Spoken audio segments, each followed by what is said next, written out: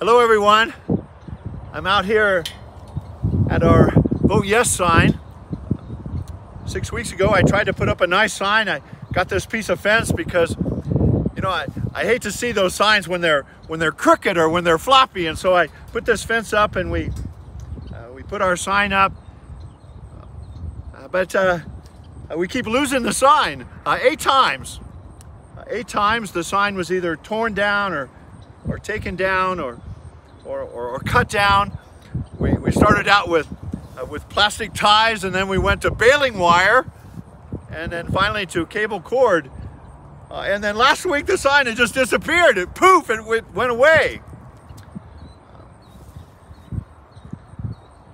And so I have to concede, I guess, the sign battle. But ultimately, it's really not a battle about signs. You know, I'm willing to concede the sign battle, but never to give in, never to concede the battle for life, which is ultimately what this is. The battle to protect human life. 18 days from now, we'll have the opportunity to vote yes on an amendment that will protect human life.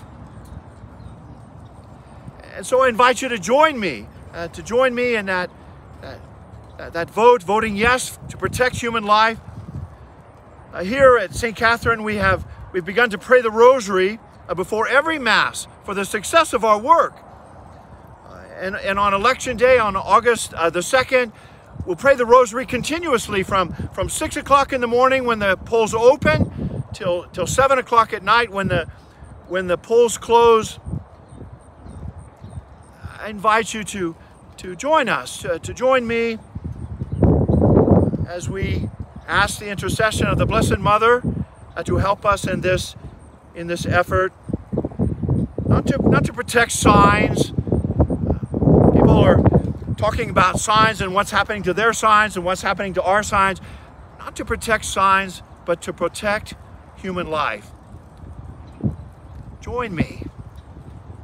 Vote yes, August the 2nd. Please, please. God bless.